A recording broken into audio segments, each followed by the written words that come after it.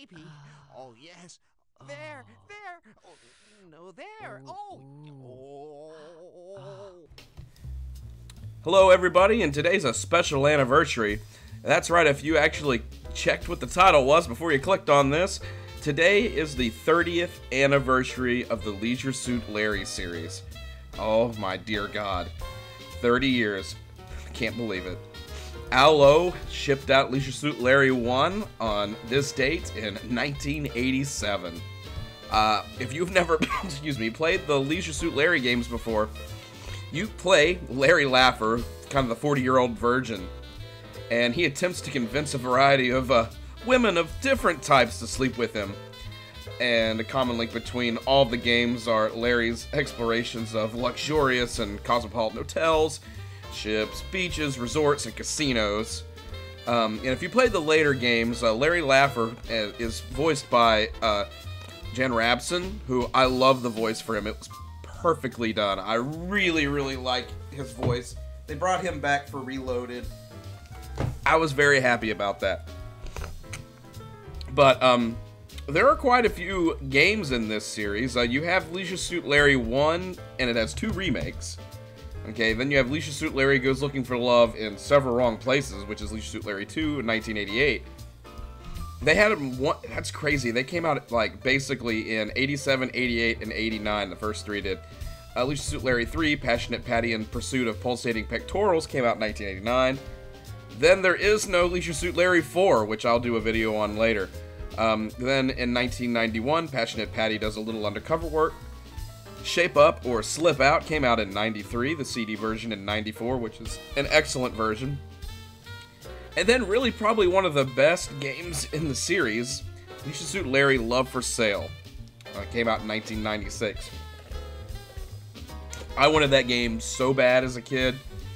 Obviously my parents did not allow that. But if you didn't know, since this is about the original game, the series basically started with the soft porn adventure text adventure game created by Chuck Benton. And they basically took the structure of that game for the first Leisure Suit Larry game. And the Larry games ended up becoming one of Sierra's most popular series. And the only really games produced by Sierra at that time that had like significant sexual themes. But I really enjoyed the series a whole lot. We've only got one more to play. 7 is coming. Phrasing. But I'm going to kind of go through here a little bit on the original game. So, Leisure Suit Larry and the Land of the Lounge Lizards is a graphic adventure game originally released in 1987 as the first part of what we would soon call the Leisure Suit Larry series. This was originally developed for the DOS systems and the Apple II. I would love an Apple II disc version of this so bad. It was later ported to the other platforms like the Amiga, the Atari ST, the Apple Macintosh. I had a Tandy computer they discussed here, like a Tandy 1000. And it used the, oddly enough, since it came out in 87, I'm not sure, I guess it just must have been easier for them. They chose to put it on the AGI engine, which was the original engine from the early 80s, like from the original King's Quest, Quest for the Crown game. So as I said earlier, the game follows Larry Laffer as he desperately tries to get lucky in the fictional American city of Lost Wages. The game establishes several elements which reoccur in the later Larry games, including his leisure suit, his perpetual bad luck, and his penchant for double entendres. Ooh, we love those. The story and basic structure of the game are lifted, as I said earlier, from soft porn adventure at the 1981 Apple II text adventure. This game had very little advertising and was a commercial and critical success. Sierra developed and published a remake in the early 90s, 1991, that used the SCI engine with 256 colors and point and click, which did very well. And I really enjoyed the Leisure Suit Larry Reloaded that came out in 2013. I really would like to see them continue on making these. I hope something happens and they do. So the plot of the game. Larry Laffer is a 38-year-old, which they changed to the 40-year-old in the remake, loser who lives in his mother's basement and has not yet lost his virginity.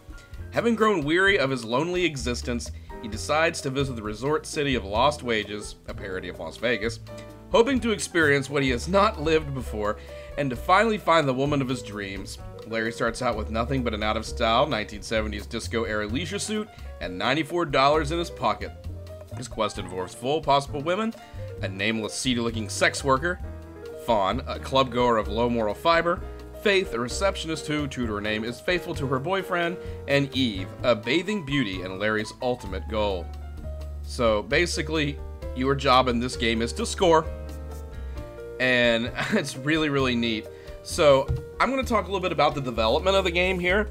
Al Lowe, a former high school, which I love, he was a high school teacher. Al Lowe, I don't know if you'll listen to this. If you do, I'll be really happy, but I'm a high school teacher, and I really, really love the fact that you are a saxophone player and everything else. I really have a lot of respect for you, Mr. Lowe. But Al Lowe, a former high school teacher, had carved a niche for himself at Sierra with his work on such Disney-licensed edutainment titles as Donald Duck's Playground, Winnie the Pooh and the 100-Acre Wood, and The Black Cauldron, which I have played on this channel. I might look at the other ones. He wrote, designed, and programmed those games, which I'm very impressed, Mr. Lowe. They were very good. At least The Black Cauldron with all the random bits to it and the early non-typing. It didn't use a text parser. It used the F keys to do stuff. It was really interesting.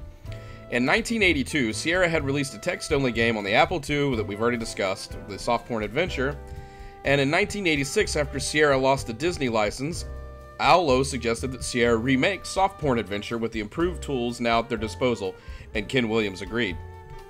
Lowe, who considered the original Soft Porn Adventure a primitive effort, borrowed its basic structure and added a graphic game engine, which was the AGI, improved humor, and an on-screen protagonist, which becomes Larry Laffer. Chuck Benton, creator of Soft Porn Adventure, is included in Leisure Suit Larry end credits, as the layout and puzzles of the game are identical to those found in the earlier title. However, Lowe said that in Soft Porn Adventure there were no characters in the game, which is true, there's not. They don't really mention anything about them. There was no central character at all, there were almost no characteristics to the women, and so it was a real rollover. I think there's one line of dialogue that I kept of the original game, and all the rest was fresh. But that's true, I've played both. I would agree, he's not lying. The game was co-designed and illustrated by Mark Crow, creator of the Space Quest series, and co-programmed by Ken Williams. An accomplished jazz musician, the Lounge Lizards being a jazz band's name, Lowe also wrote the main theme music called For Your Thighs Only. I never knew that, just learned that. And some of his compositions appear in later entries of the series. The theme, inspired by Irving Berlin's 1929 song, Alexander's Ragtime Band, was composed within 20 minutes. Lowe said that it sounded so unusual, so different, so fresh compared to most computer game music, that I decided to write something with the same pep, simplicity, humor, and out-of-sync attitude. I like how in the release of it, they weren't sure how this game was going to be received, so they kind of just were like, here you go. And some of the stores would not stock this game because of its adult content, which led to controversy. In effect, the first month's sales were lower than any new Sierra product launched in years. Due to the adult nature of the game included an age verification system consisting of trivia questions that Al Lowe assumed children would not know the answer to. As many of the questions are US-centric, they risked frustrating non-American players. If played today, the questions are also out-of-date cultural references. One begins, O.J. Simpson is, and one wrong answer is under indictment. That's craziness. In the original AGI version, the age verification screen may be skipped by pressing Alt-X, or in the 91 version, you can press Control-Alt-X. So, pretty neat. We're going to look at the reception of the game before we move on and I give my final thoughts on the game. Larry's sales were very poor at first, with only 4,000 copies sold upon its release. Wow. Some resellers refused to handle the game, while others refused to advertise it, and one refused to list the game on its list of bestsellers. A Sierra employee quit, and a potential employee refused to work on Larry. Lowe stated, "My initial reaction was that I had wasted 6 months of my life." Word of mouth spread quickly. However, by the year's end, the game became a commercial success, selling over 250,000 copies. Now, folks, that doesn't sound like a lot today, but in the computer world, that is huge. That is huge numbers. According to Sierra's marketing director, John Williams, I wonder if he composes on the side, obviously lots of retailers were selling lots of Leisure Suit Larry, but no one wanted to admit it. It also became widely pirated, including in the Soviet Union. According to Lowe, a film adaptation was considered, and he was flown to Hollywood to demonstrate the game in person. Footage from the game was used in the 1990 music video for Sailor's song The Secretary. Sierra received what Williams described as a deluge of mail opposing its release of Larry after he wrote a series of articles for Computer Gaming World discussing his company and the industry's view on adult software.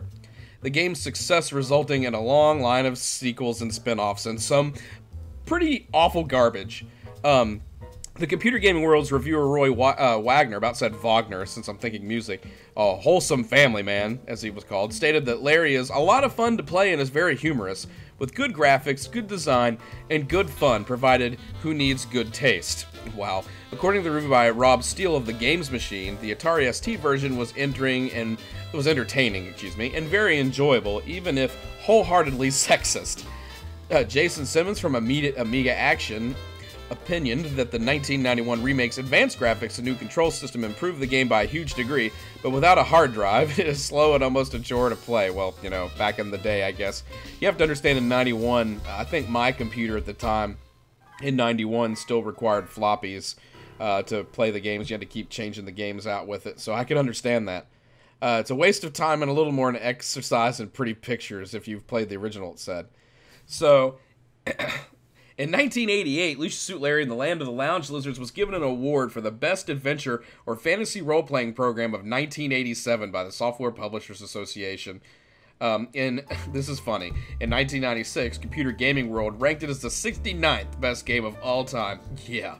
Also ranking it as the 5th most funny computer game, and stated, base, sexist, sometimes scatological humor, with no concessions made to taste or sensibilities. This was the best of a funny series. It was fun. It was included on its 2011 list of 6 games that shamelessly use sex to sell, but added that it was actually funny, well-crafted, and well-written, and has become a cult classic among gaming fans. In 2012, Time magazine named it as one of the 100 greatest video games of all time, commenting a humor-filled adventure game that wasn't bashful about showing some skin. The world hadn't seen anything like it. So that's really cool. Now, my review of the game is that it's a 9 out of 10. You know, a great game. The humor's hilarious. The game's fun, even with the graphics the way they are now. It doesn't really matter. If you have an imagination, you can make it work. So pick the game up. You can get it on Amazon for about $25 right now.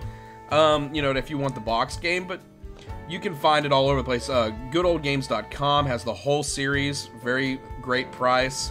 Pick these games up. Play them. I will say that on my channel, they're probably some of the best viewed things I've ever done. And Leisure Suit Larry 7 is going to be coming within the next couple weeks, and I'm pretty excited about that. So, once again, happy anniversary to Leisure Suit Larry, and Lowe, thank you so much for making a game series that is just pure fun. Stay tuned, guys, and I hope you've enjoyed this video. If you did enjoy this video, check out some of my Talking Sierra episodes. We have 4 episodes out right now, and the latest one was about female protagonists in adventure games. So check it out, and once again, thanks for watching. Bye.